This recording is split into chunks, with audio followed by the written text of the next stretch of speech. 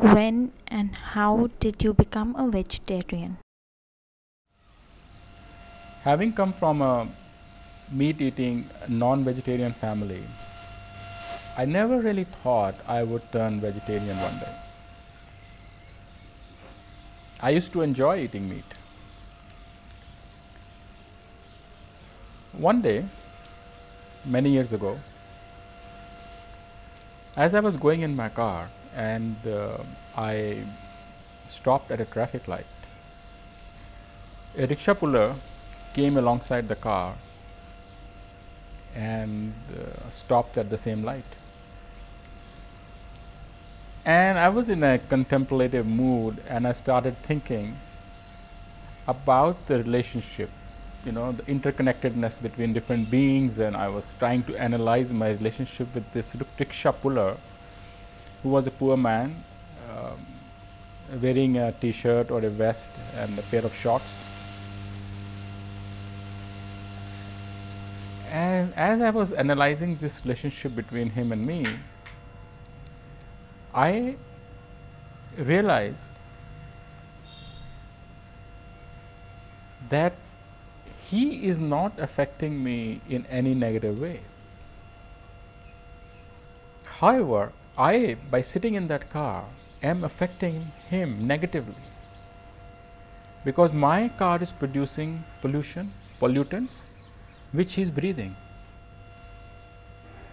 He is driving a rickshaw. He is not hurting me, I am hurting him. When this realization dawned upon me, and I was little, let me say, shocked by this realization, maybe, because I would think that I, being a person of means, a person of education, would probably impact other people positively and not negatively. And here, exactly the reverse was happening.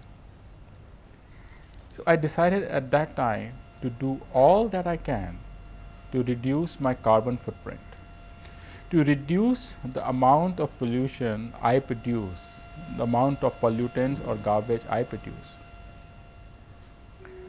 Well, I do recycle and try to consume as little as possible, to travel as less as possible, but my work is such that I do have to travel for work. So that set me thinking, what else can I do to reduce my carbon footprint? And I had read recently at that time that a study had come out which said that the breeding of cattle produces more pollution on this earth than all the automobiles put together. So I said, well, that's something I can do, and give up meat and become a vegetarian. By becoming vegetarian, I was hoping to reduce my carbon footprint or the amount of pollutants I produce. And so I became a vegetarian. A few months later, as I was traveling from Hong Kong to Delhi, I forgot to mention before my flight that I need a vegetarian meal, because I had just turned vegetarian, so it was just not there on the top of my head. And it was a long flight. I had not eaten before the flight for a long time, and they did not have a vegetarian meal on board for me, and I was hungry. And I thought to myself, I have not really become vegetarian for any spiritual reason or any great love for animals. I became a vegetarian because I wanted to reduce, pollution on earth. So even if I eat a little bit now, it's not going to make that much of an impact. So I did order the meat course, the non-vegetarian course. I ate it. Firstly, I did not enjoy the meal at all. Though when I ordered the meal, I was thinking, I used to enjoy this so much, and now I am eating it after so many months, I would really love it, but I did not enjoy it. I think I probably did not even finish the whole meal and sent it back. Secondly, more than that, I felt very uneasy and restless for the next 3 days. I know that it takes about 72 hours for the meat to be digested and thrown out of the system. So maybe that was the period that I felt so uneasy and kind of queasy with myself. It's then I realized during those 3 days that it was not just the, reducing my carbon footprint, which was the motivation. That may have been the kind of the point, at which I decided to turn a vegetarian. But the reasons were much deeper. The reasons were much more.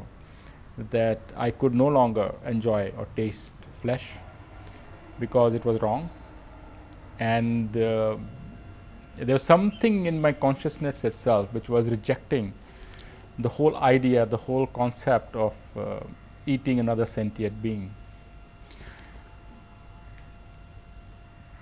So since then, of course, I have not touched meat and I have remained a vegetarian. And there have been many beneficial effects of me turning vegetarian as well. My spiritual practices, my meditative practices have become easier. I think I feel lighter, I feel better. I have lost weight, though it may not seem so, but I have over the last years, so many years. And I just feel better about myself. So there is no reason for me ever to go back to eating meat, and I would encourage all meat lovers or meat eaters to at least turn vegetarian for a short period of time and see the difference it can make in your life. And as a matter of fact, there is a movement now happening all around the world, because we know how much harm we are doing to not just to our own bodies but to earth itself by eating meat.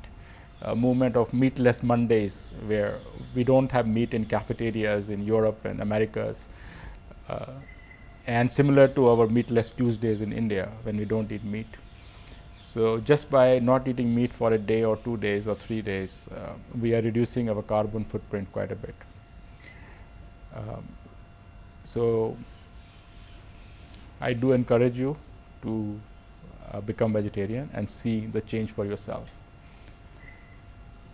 If you have any feedback, any questions, please leave them on this page.